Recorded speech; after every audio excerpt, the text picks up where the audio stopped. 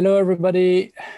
We are covering the topic of design for quality and what designers need to know when working on a new product. I'm Renaud Anjoran, and I'm joined by Andrew Amirnovin.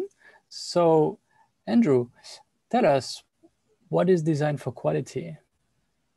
Hi, Renaud. Thanks for inviting me. Yeah, design for quality is one of the most important topics in design and development, is where you are trying to keep in mind all the quality aspects of design as you doing the development.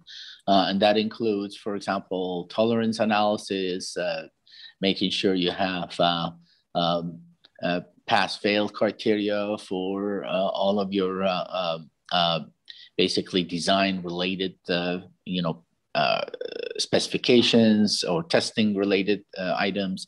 You want to make sure that you have some kind of criteria for inspection when it comes to design for quality and so on. Yep.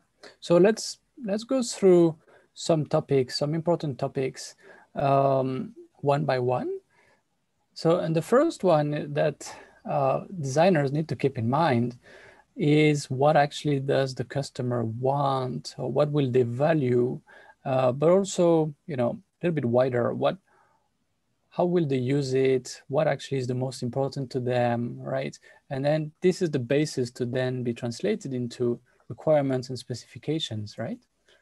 Correct. Voice of a customer really is the actual requirement for the customer, but also the end user of that customer. And most often, designers have tunnel vision. They just sit down and they actually do their design, and they forget about how the product is going to be used in the field. And this is a very important topic. Right. The next one is to go with standard off-the-shelf parts rather than designing custom parts for everything, and simplify the product wherever possible. Why is this important? Well, nowadays, a lot of components and parts have been standardized. Technology has been improved to a point that a lot of these parts do not require testing, evaluation, and approval anymore. So you save a lot of time and a lot of money because these parts are readily available in the marketplace. And you just need to take some samples, test them in your design. And if they work, you save a lot of money. Yeah, absolutely. And time. Yep. The next topic is start to think of the processes that will be used in production, and of the materials that will be used, and especially maybe the least mature processes, the processes most likely to cause issues, and make a list of the associated risks and think about how to address that. Does that make sense?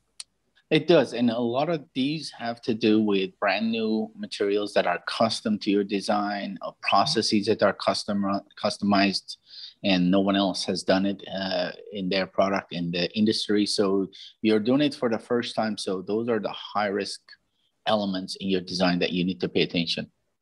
Oh, definitely. Yeah. When it comes to manual processes, so the previous point was about fabrication processes of parts. This is more about things that operators do, typically assembly and packing, for example. Can you think of ways to error-proof, meaning to make it impossible to make certain mistakes, right? Put the parts in the wrong orientation and so on. And in some cases, maybe a fixture can help keep things in aligned and in place, and people can do their job in a much easier way. Does that make sense? Yeah, and I think a good example of error proofing, mistake proofing, or designing for quality is something like a plug, with a polarity, that there's only one way you can plug to the wall. Otherwise, you will have, if you couldn't only plug it one way, you'll have all kinds of issues in terms of reliability, safety. And so those are the types of improvement that you need to do in quality design, keeping in mind that how can I make this design safe, fail safe as well, and also easy to assemble and use at the end. Yeah, Absolutely. The next one is when it comes to complex fabrication processes. For some of the parts, you need to try and understand the process window. And basically, if it's very hard for the manufacturer to make your parts exactly as you want them to be made, well, that is likely to be called a design defect, because the design makes it nearly impossible, or sometimes impossible, to do the right job, every time for the manufacturer. Have you seen cases like this? Yeah, I think that's a good point. I mean, if you're designing a part that is going to require a very complex tooling, that is going to take 6 to 8 weeks to build, and then all of a sudden you realize that the tolerances are too narrow and small, wear out in the tool is going to cause the parts not to be able to fit together. So that is going to be an issue. And it could cost not only 6 to 8 weeks of time because you have to retool for new design, but also, for example, in the case of tooling, it's very, very expensive to do these things. So I think it's very important right up front, you create a design that has some tolerances that are acceptable design guidelines, per industry. And this way you don't run into those kind of issues. Yep, good overview. Thanks.